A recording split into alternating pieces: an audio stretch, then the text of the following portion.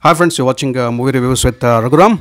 In this video, I'll be speaking about and also reviewing Shamshera, which is premiering on Amazon Prime Video.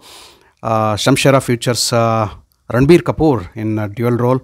Father Ranbir Kapoor and son is also Ranbir Kapoor. Father is a dacoit and son also plays the dacoit in the later half of the movie. They also have a very intimidating villain in the form of Daroga Shuddh Singh, played by Sanjay Dutt. But very interesting for me is the way the director of the movie has used the crows in the movie. Plenty of crows. They keep visiting the movie every now and then.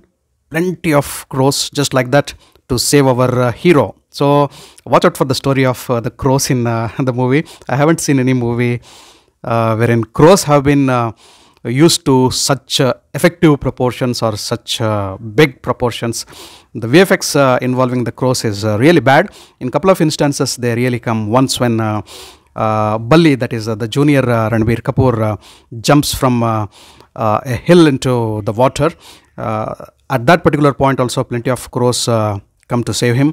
And point number 2 is the climax. Again a lot of crows come to save and protect and help our protagonist Ranbir Kapoor, that is junior Ranbir Kapoor aka Balli.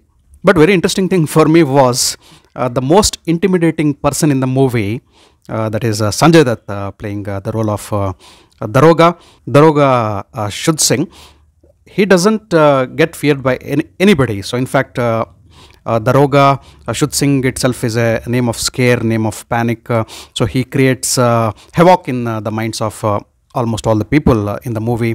His cruelty, his fun plus intimidating angle. So he scares a lot of people. But I wonder, so why he was scared of these crows in the climax of the movie? Would the movie makers bring a spin-off so as to why Daroga Shuddh Singh was scared of crows? Here we are speaking about crows more than the movie or the antagonist or the protagonist. Crows are very important part of this particular movie. It looked funny, so this particular concept, plenty of crows coming in, and also an even fresh concept. Again, as I said, the VFX involving the crows should have been better. So Shamshera is the story of a dacoit Shamshera, father Ranbir Kapoor, why he had become dacoit, why his tribe had to become dacoits. You will come to know when you watch the movie, especially the first 20-25 minutes of the movie carries the story of father Ranbir Kapoor as Shamshera, and then the rest of the movie is about the son Balli, who also becomes the junior Shamshera in the second part of the movie.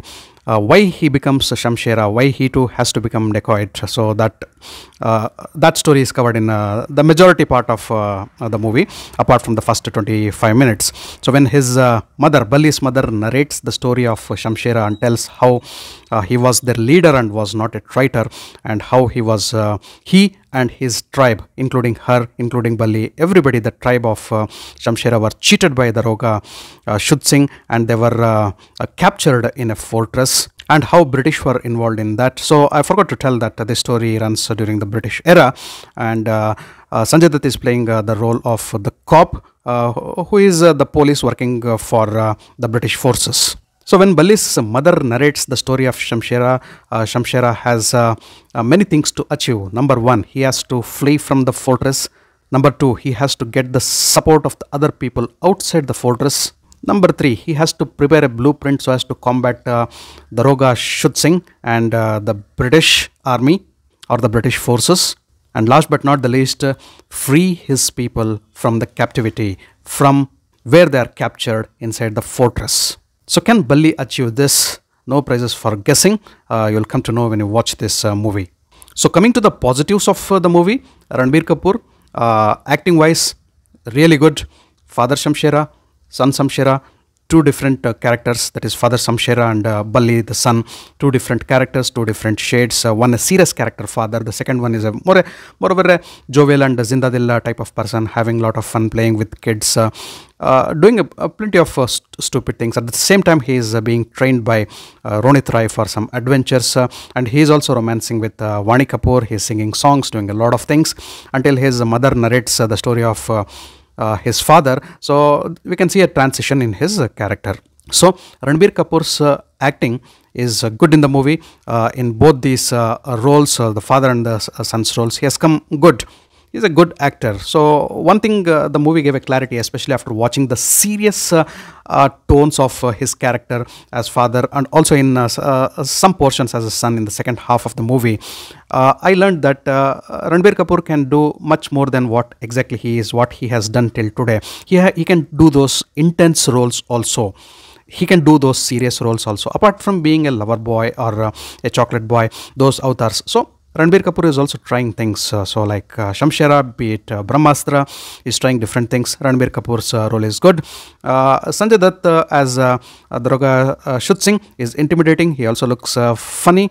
I missed Amrish Puri in this. I was just imagining, I was just visualizing Amrish Puri in this particular character of Daroga Shud Singh, how effective it could have been. Sanjay Dutt is okay. So he has also done a decent job as Daroga Shud Singh, intimidating, cruel, with a little bit of a funny and cringy character he is. And then we have Ronit Roy. Ronit Roy has an extended role, and he has also really come good. Saurabh Shukla, I have to mention, fantastic role. Watch out for him. Saurabh Shukla's role is simply superb in the movie. And the female protagonist, the so-called heroine Vaani Kapoor, was as good as not there in the movie. She comes here and there, dances a couple of times, and at the end she gets pregnant to Bali's child. Not a big role, not a significant role, nothing to remember, nothing important I should tell about Vaani Kapoor. She's there or not doesn't matter in the movie. Again, the romance or the romantic angle between Ranbir Kapoor and Vaani Kapoor too has not come really good. So apart from that song, Fitur is beautifully picturized song. Beautifully picturized. One of the beautifully picturized song, and Arijit's voice was simply fabulous. Just watch out for that song. Ji Huzur, that song was also all fun. I just loved the mood and tone of that particular song also. Anyhow, I am speaking about the songs and the music, and Mithun's music is good. So the next positive thing of the movie is the technicalities. Technically, the movie is good. I should tell more than good itself. I need to tell the cinematography is simply superb. The top angle shots, especially when Shamshera and his tribe is riding the horses, those desert sequences or the outdoor locations, wherever the movie has been picturized, the top shots, the close-in camera shots, everything, the camera work and also the cinematography is simply superb. The background music is decently good and matches with the tone of the movie. The color and the light gradient in the movie is also good, and also the costumes, the attire, everything is so technically the movie is good. Action choreography, coming to the action choreography, there are a couple of action sequences. They could have been better, much better in the movie, because action was playing a very important role in the movie Shamshera. And same feel I have about the VFX. VFX too should have been much more better. So especially take that train sequence which comes at the climax. That was looking like a horrible VFX. It could have been done in a better way. So coming to the negativities of the movie, there are plenty of negativities in the movie. The length of the movie itself is the biggest negative factor.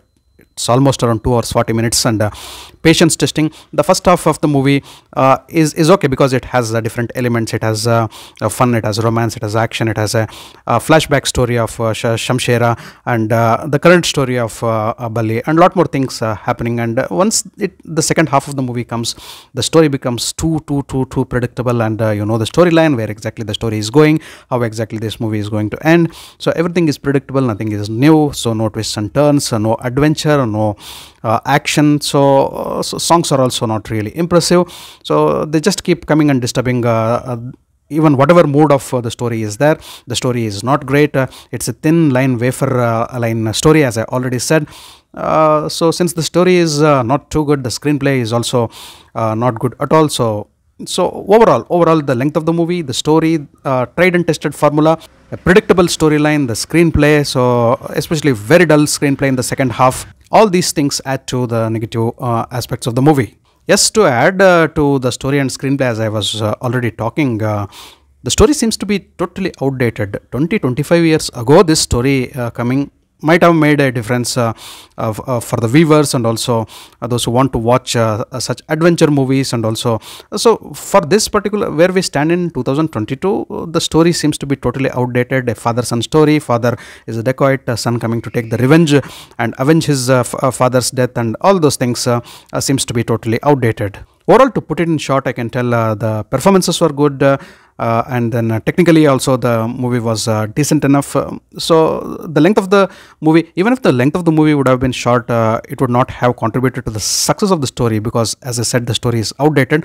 The screenplay, the story, everything should be worked out. So Karan Malhotra, I think he missed the train in making this particular movie. He missed the plot, he missed the pulse of the audience. So finally, I can tell a disappointing movie from the house of Yashraj Films. Strong recommendation for this movie, Shamshera. If you're a hardcore Ranbir Kapoor fan, if you're a hardcore Sanjay Dutt fan, or if you're a hardcore Vaani Kapoor fan, you can watch this movie.